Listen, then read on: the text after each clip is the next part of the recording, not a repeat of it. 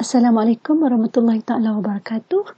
Baiklah, kita sambung topik tingkatan 4 iaitu wang dan bank. Sebelum ni kita dah tengok bank pusat, kali ni kita nak tengok pula bank perdagangan ya. Okay. Bank perdagangan merupakan institusi kewangan milik swasta yang bermotifkan keuntungan.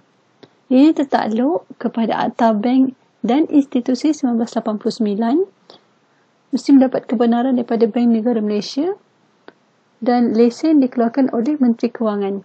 So, ada 3 bank perdagangan di Malaysia. Contohnya, ada 3 iaitu bank tempatan, CIMB Bank, Maybank, Hong Leong Bank.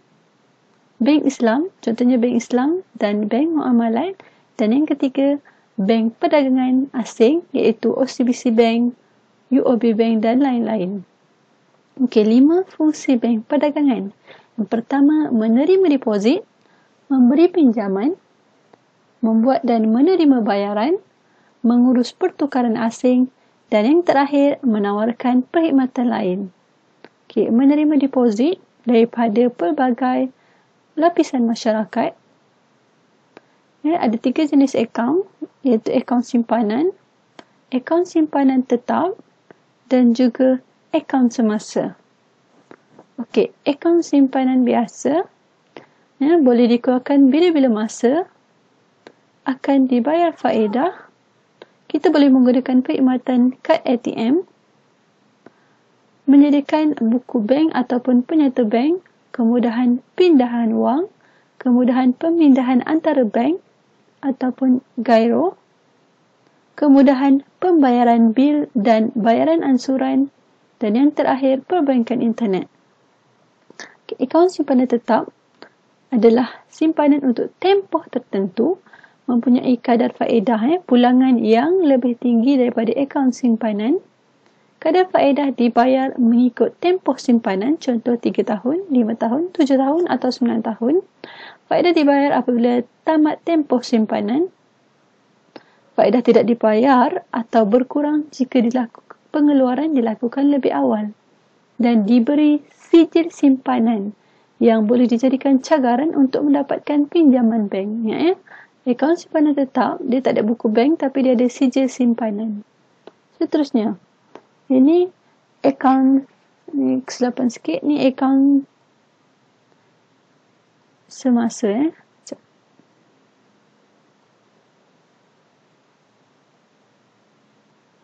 Ni akaun semasa. Okey, akaun semasa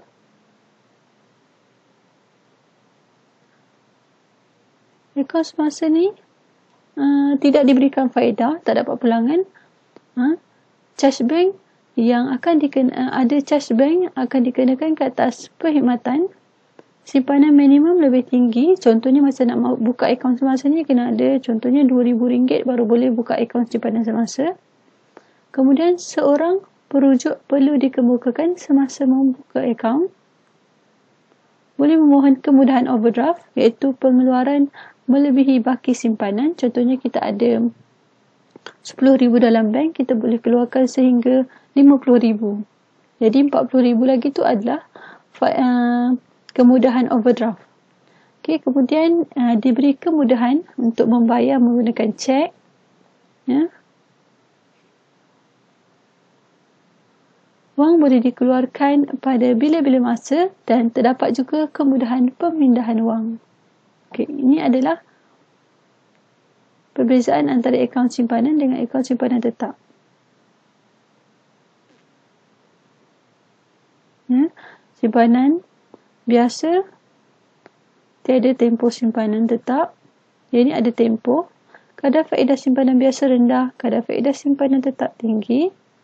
Boleh dikeluarkan bila-bila masa, tetapi akaun tetap tidak boleh dikeluarkan bila-bila masa. Ada tempoh dia. Diberi buku simpanan, akaun tetap diberi sijil simpanan. Yang ini ada, kemudahan kad ATM ini tiada. Okey, seterusnya fungsi bank perdagangan yang kedua, memberi pinjaman. Ya. Semua pinjaman akan dikenakan kadar faedah. Jenis-jenis pinjaman seperti overdraft, pinjaman peribadi, pinjaman bercagar, pinjaman kenderaan, pinjaman kad kredit dan mendiskaun bil pertukaran. Overdraft merupakan pendahuluan jangka pendek yang diberikan kepada pemegang akaun semasa sahaja, yang mana pelanggan boleh mengeluarkan wang lebih daripada baki simpanan yang ada berdasarkan had yang ditetapkan oleh bank dan dikenakan faedah mengikut bilangan hari digunakan. Contohnya, Encik Mukmin, pemegang akaun semasa di CIMB Bank, mempunyai baki RM40,000. Dia diberi kemudahan overdraft RM100,000 oleh bank. Jika Encik Mukmin mengeluarkan cek RM50,000, maka lebihan sebanyak RM10,000 dikena lagi sebagai overdraft. Kadar faedah yang dikenakan terhadap RM10,000 berdasarkan bilangan hari wang itu digunakan. Kelebihan dan kelemahan overdraft. Tidak memerlukan cagaran, boleh mengeluarkan wang mengikut keperluan, hanya jumlah yang digunakan sahaja dikenakan faedah, dan peniaga boleh menggunakannya apabila menghadapi masalah aliran tunai untuk membayar gaji, sewa atau pembelian stok. Kelemahannya, faedah yang dikenakan tinggi. Bukan semua pemegang akaun semasa ditawarkan kemudahan overdraft. Ada had tertentu yang ditetapkan. Seterusnya, pinjaman peribadi boleh siapa saja boleh membuat pinjaman peribadi sekiranya berumur 18 tahun ke atas dan mempunyai sumber pendapatan yang tetap. Tujuannya untuk membiayai kos pendidikan, pembelian barang tahan lama seperti perabot dan komputer, memerlukan seorang penjamin walaupun cagaran tidak diperlukan. Pinjaman bercagar. Kemudahan diberi kepada pelanggan untuk pembelian hartanah seperti rumah, kedai atau tanah. Faedah yang dikenakan atas pinjaman dibayar secara ansuran bulanan. Memerlukan cagaran seperti share, geran rumah, tanah dan polisi insurans nyawa.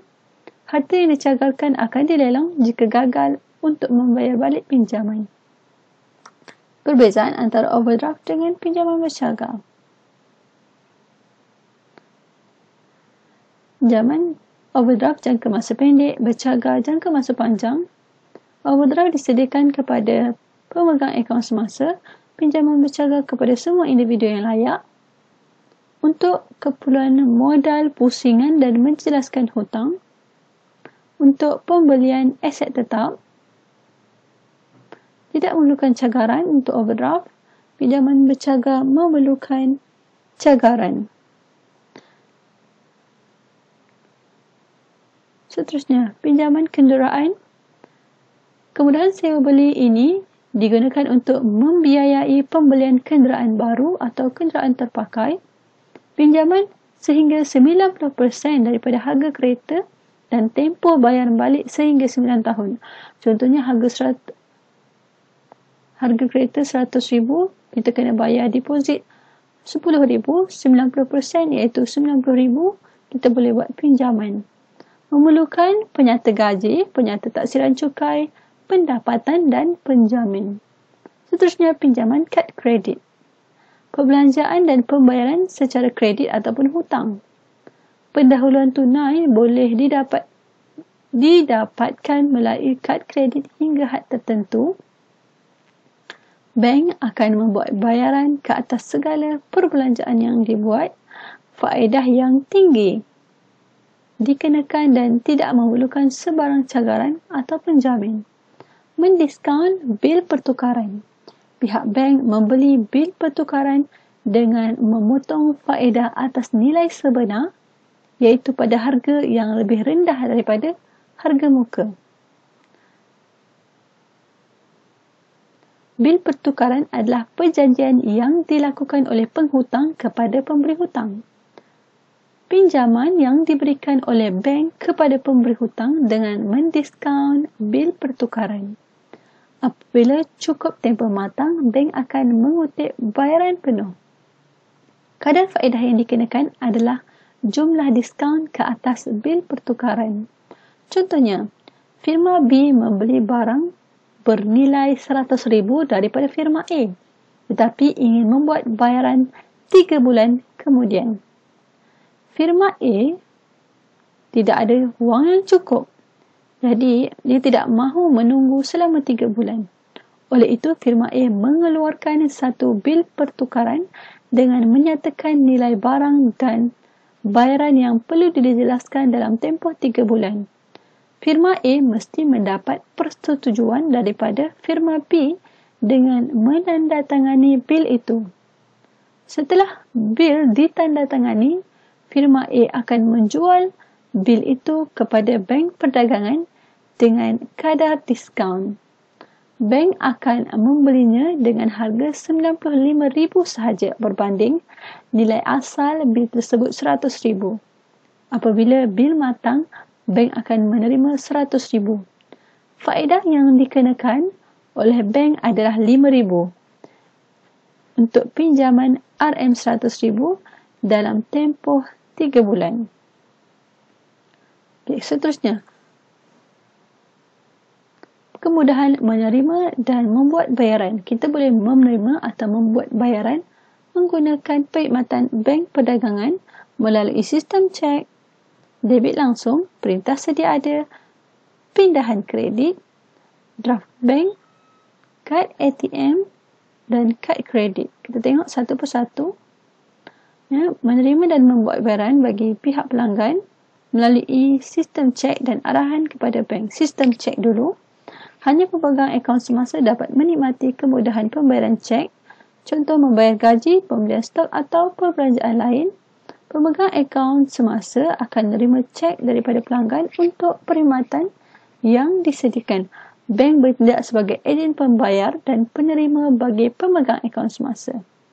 Seterusnya, arahan kepada bank. Debit langsung.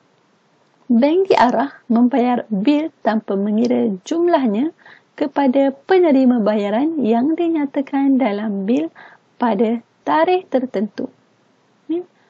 Jumlah tertentu dan juga tarikh tertentu. Dia tidak sama. Contohnya adalah bayaran Unify, DG dan bayaran elektrik Tenaga Nasional Berhad. Bilnya, tarikhnya kemungkinan tidak sama. Amount berbeza, jadi perkhidmatan yang digunakan adalah debit langsung.